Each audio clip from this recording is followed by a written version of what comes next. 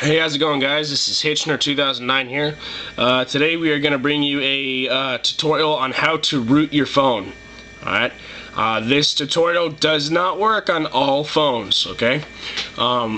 This does work for most phones. I have done a rooted, try to do a rooted process with the HTC Incredible, and it did not work with this application that we're going to be using on it. So I will post in the description a list of, a link for the phones that are compatible with this program, so that way you don't waste your time. Alright, so go ahead and check on that link before you continue with this video, and if your phone is in there, go ahead and proceed with the video. If it's not in there, more than likely it's not going to work. You can try it and it will not harm your phone. Alright, so let's get started. You want to open up your phone here, unlock it. Now, two things you're going to need before you can even start this rooting process, okay? You're going to need to download Gingerbreak version 1.20, okay? I will post a link for the download in my description, so go ahead and download that. And then you're also going to need to go to your Google Play Store and download a file manager. Okay, I recommend getting Astro File Manager, for that is the best one. And then step 3 before you can start this process is you're going to need to go into your settings on your phone, get to this window here. Okay, now go to Applications, go to Development, and click on Android Debugging or USB Debugging, whichever one it says. It'll say something debugging. Okay, you need to click that. Then you go back and you go to your application settings window again, and up at the top it'll say unknown sources. Okay, you want to check on that because you have to download your Gingerbreak on your phone. Well, I guess in some instances you don't have to check on that. If you want to download the link straight to your phone off your phone's internet, click on that. Okay, if you want to download it off your computer and scan it or whatever and then transfer it to your SD card, that's fine. What we're gonna not insist, but recommend is downloading it straight to your phone because it's it's less hassle. So say that you downloaded it from your phone's internet. Okay, open up your file manager and go to the top there at File Manager. Okay, then you're gonna have all these folders here. Alright, go to your download folder.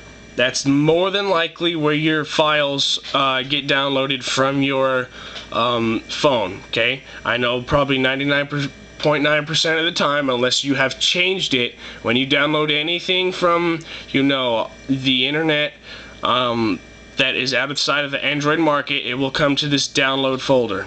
Anything that is on your SD card is here in the download folder. Okay, so click on that download folder and find the file.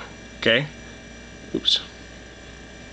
Alright, so it's right here, Gingerbreak version 1.20. Alright, so now that you have that, you're going to click on that and click on Install. Okay, now you're not going to have the screen. The only reason it's telling me that is because I already have it downloaded. Okay, so you're going to push OK. It's going to tell you, do you want to install this application? Push Install. Alright, and when it's installed, it will say application success or application installed. Now if you have an antivirus, as I do, I have AVG Pro on my phone. Okay, if you have that, you will get an audible warning that tells you that the installed package is infected.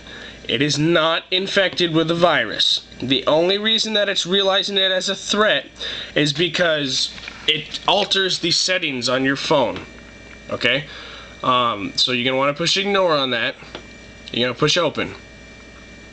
And then it's going to tell you, please make sure before rooting that you have your SD card inserted and mounted and that USB debugging is enabled. We've already been through that, so go ahead and push OK. Alright, And at the top, it's going to tell you the version that you have downloaded. Alright. If it says version 1.2, you're on the right track. You followed the steps so far, you're doing good. Okay. Now you're going to come up here, and there's going to be two options. There's going to say root device and unroot device. And donate with PayPal. That's 3. That's not me. I don't donate to, applications and such. I only donate, to other things, not that. So don't worry about that. Here are your two options. These are the only two options that you can do here in the rooting process of your phone. All right. You're going to want to click root device. Now when you click on this, all it's going to do is alter your system files and such, so you can change stuff on your phone that your provider never really wanted you to change. I don't know why they're so anal about that, but they really don't want you, changing up their boot logos and stuff like that. Rooting your device is going to allow you to do that. Okay? Unroot device, you're not going to have the ability to do that because your phone's not rooted. I have that ability because my phone is rooted. Okay, so that is one thing to know, that if you root your device and you get a little bit too scared with it, or you don't want to do it, go ahead and push unroot and it'll unroot it, and then all you gotta do is delete Gingerbreak from your applications, and you'll be good to go. You won't have your phone rooted no more. So it is reversible. So you're going to go ahead and click on root device. I'm not going to click on it because my phone's already rooted. Click on that, let it do its thing. If you are sitting in there's going to be a little window that pops up here, okay? This window is going to stay up, and you're going to have another little window that pops up, alright? If that window pops up, your phone is not compatible with Gingerbreak version 1.2 if it stays up longer than 10 minutes, okay? What it's doing is it's rewriting system files and stuff like that, and allowing you, like I said, to change stuff you normally would not be able to do and download apps you normally could not download. So if your window pops up and you've had it running for say 10+ minutes and it's still on the same thing, or it hasn't gone past a certain point and shut down, your phone is not compatible. Once your phone is done rooting itself, it's going to turn itself off and it's going to power back on. It's going to do a reboot, okay? So let's say it's done that and you come back to your home screen. You're going to want to open up your app drawer where all your apps are stored, okay? You're going to want to look for the app called SuperUser. That comes inside the Gingerbreak application that we gave you, okay? Once you get your phone rooted and it's properly rooted, it will come up on this app drawer. So click on that and it'll look something like this, okay? Now you see Gingerbreak in there. All these other applications in here are applications you can only have when you are rooted. So I guess I could tell you some of the good ones that you should get. Ad-free makes it so you do not get any ads anymore on any website that you surf on your phone, okay? PropModder allows you to customize your prop folder inside your phone. You can change your LCD density to make it kind of look like a higher resolution. You can hack your 3G network speeds. You can hack your buffering speed for your SD card. But be careful with any of these apps. You need to be careful, and I would recommend looking at a tutorial online on how they're used, so that way you don't damage your phone or make it so you can't use it, okay? Root Explorer makes it, like I said before, so you can go into folders and files that you originally would not be able to alter and use. With your phone being rooted, you can, change custom boot logos, shut down animations, change your notification bar. You can put custom ROMs on it, and such as that. So it's a very beneficial thing to have. And then set CPU allows you to overclock your phone. So be careful with that one, because if you overclock your phone too much, your phone's going to get hot and you could melt your battery, okay, or damage the internal memory. So be careful when using any of these. So that's what it's going to look like, and there will be a log telling you what was added.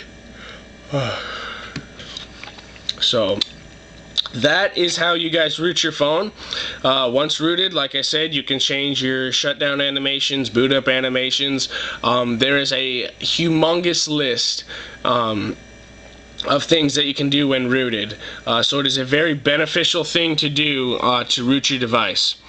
So thank you guys. This is Hitchner 2009. If you have any questions or concerns, you can email me, and if I'm able to, I can post a video response in regards to that to help you out, or if not, I will send you an email message and let you know what I can do to help. So thanks for watching, guys, and everybody have a good